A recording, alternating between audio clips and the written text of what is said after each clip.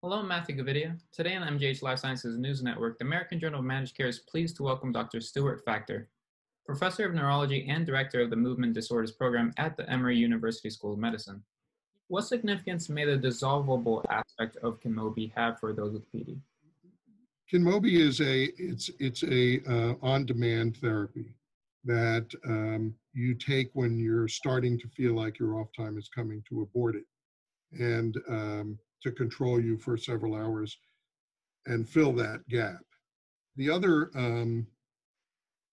available drugs out there are the injectable form of apomorphine and the inhaled form of levodopa that just came out last summer. And so I think one of the benefits of the Kinmobi is that you just take the film and you put it under your tongue. There's no mechanism related to using it. And so there's an ease of use there that I think will be beneficial to patients, especially those advanced Parkinson patients who really have trouble manipulating an injector or even manipulating an inhaler. So I think that aspect of it will be very helpful and easier for patients. And it's absorbed very quickly, and it has a rapid time of onset. At 15 minutes when we were examining people in the office, we were already seeing a pretty substantial benefit in patients. So it works much faster than the oral medications also.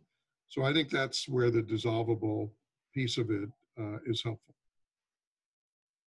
In your experience, how have you managed the care of patients with Parkinson's disease experiencing off periods? What requests do you typically have from patients?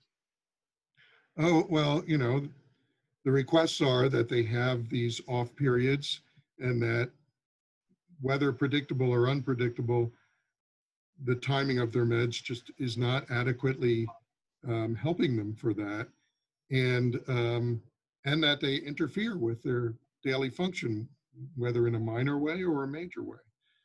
So, the way of addressing this is there are sort of 4 directions now that people can go in treating this. So we have adjunctive medicines that they can take with their levodopa. These are medicines that either enhance the duration of effect of levodopa. So there are 2 forms of long-acting levodopa that are available, or there are drugs, they're called COMT inhibitors, that enhance the absorption of the levodopa to make it last longer. There are MAO inhibitors that decrease the metabolism of dopamine in the brain to make the dopamine within the brain that's already there stay around longer. And then there are dopamine agonists, which stimulate specific dopamine receptors and all have much longer half-life. So you can utilize those as an adjunct to try and prevent the off times or diminish them by providing them with regular oral dosing. One of the dopamine agonists actually is a patch. So that can be helpful. So that's one strategy of treating those. Another strategy is infusions. So there's a levodopa gel that can be infused directly into the gastric tract, into the duodenum. It's done with a feeding tube, a PJ tube we call it. And so they carry a pump around, and they get a continuous flow of this levodopa gel to try to do away with the ups and downs that people are having in their blood levels. So that's a second way of handling it. The third is the on-demand drugs, the injectable apomorphine, the inhaled levodopa, and now the sublingual apomorphine. So that's another option where instead of regularly taking higher doses all day long, they can just target the regions or the times when they're having these. And then the final choice is surgery, which is deep brain stimulation surgery, where they get an electrode placed into their brain to alter the firing patterns in the deep regions of the brain. What further innovations or trials within treatment of off periods are you currently monitoring? So one that's very interesting is gene therapy, where they actually will inject into the brain a virus that carries the DNA for a gene for an enzyme that enhances the metabolism of levodopa to dopamine, so that more of the levodopa getting into the brain gets converted and it's more continuous. And so it would help to sort of reverse the onset of these off times and, and improve the utilization of the drugs within the brain itself. So that's one that's already being tested in patients in clinical trials.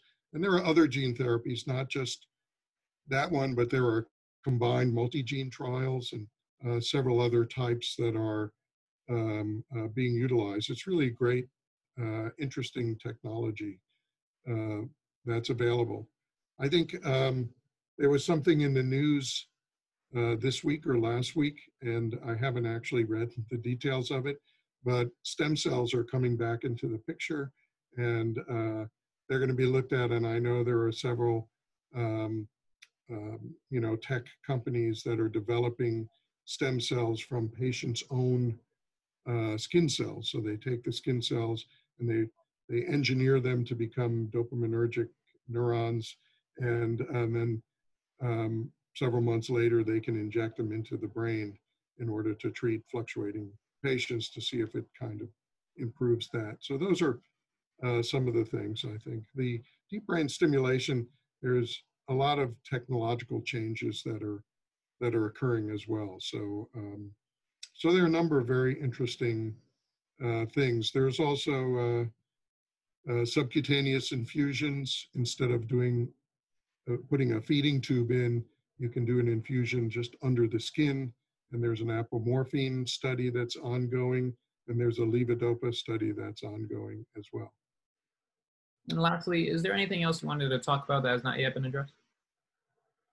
No, I just think this is, this is a very exciting time for Parkinson's patients, and the addition of new drugs like Emory, providing more choices for patients, actually will help improve quality of life for at least some patients with Parkinson's disease. And the more choices we have, as I told you, we now have numerous choices for treating off times. As those choices increase, there's more of an opportunity to find the right treatment for individual patients to help their function and to allow them to have better quality of life long term. So that to me is the big opportunity that we're seeing with the approval of several new drugs and the development of new technologies. Okay. To learn more, visit our website, ajmc.com. I'm Matthew Gavidia. Thanks for joining us.